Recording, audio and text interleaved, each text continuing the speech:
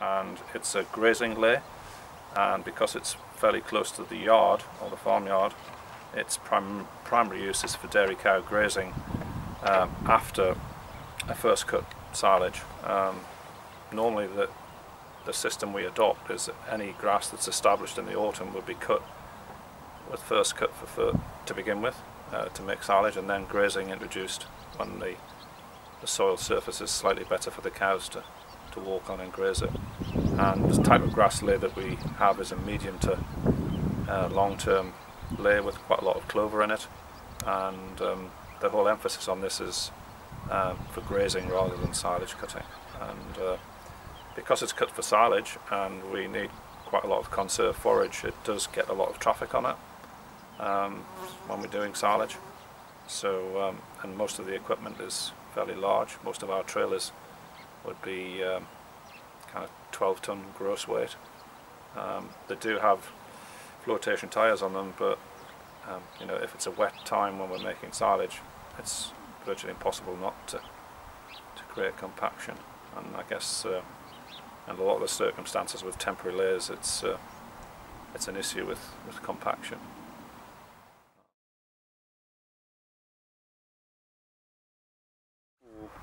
4 inches down, it's a horizontal crack, which is not just down to, you see how the roots are going along that crack there, look. Quite a bit of rooting, but also sort of residue, I think, in that layer. So quite a distinct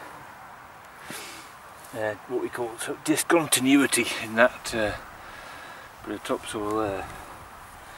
So roots going down to that layer and then sort of running along this crack.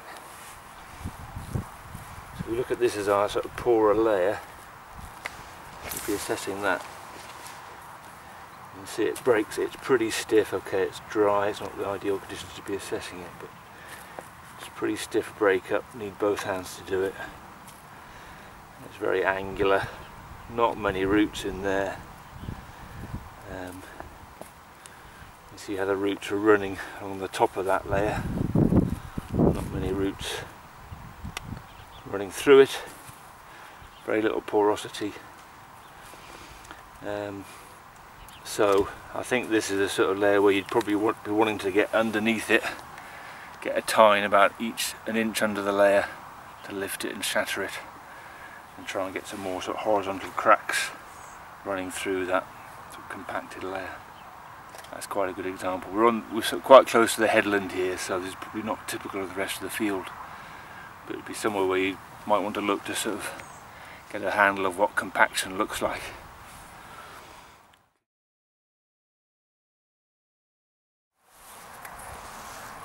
So here we've got about 8 inches, 20 centimetres, so that's almost all the topsoil. Use the tape measure. I can always use the side of our assessment sheet to measure up. If we break this up,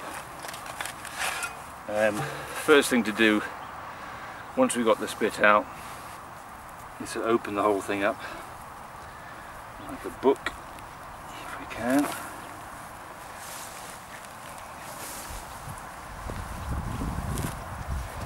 See if we can pick out any sort of distinct layers that you think might be limiting.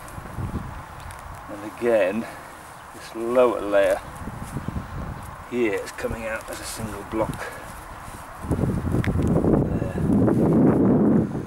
So that's our layer, that's our sort of distinct layer really.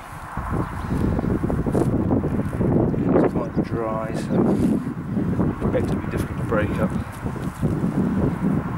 Break it up with the hand.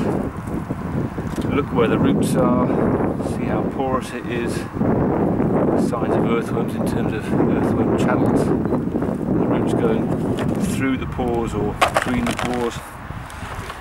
Compare what we've got with the descriptions and the pictures on the back of the sheet. So there, most of our aggregates are pretty angular, most of them are. We've got roots mainly between the aggregates, a few through the aggregates as well. Be able to see that roots running through the aggregates. So this is sort of 3 probably into 4. See, most of our aggregates are quite large. We sort of say here large, greater than 5 centimetres. We're into that sort of category, the way it's breaking up. So this is a soil where you might want to consider use of a sward lifter. You'd certainly expect improvements in soil drainage from sward lifting this, even if you didn't see yield increases. So improvements in soil drainage, that imply possibly more grazing days in the spring and the autumn, better infiltration of rainfall and slurry, and less surface runoff, so lower flood risk as well. So the land should be easy to manage if it's better structured, more vertical fissures through the soil, meaning the water will infiltrate better. But marginally better than on the headland. So we looked on the headland first to get a good feel for what compaction looks like. And now we've come to the middle of the field. You can see we've still got a limiting layer, so a compacted layer with angular aggregates. Probably not as bad as on the headland, but you could still think about perhaps sward lifting this.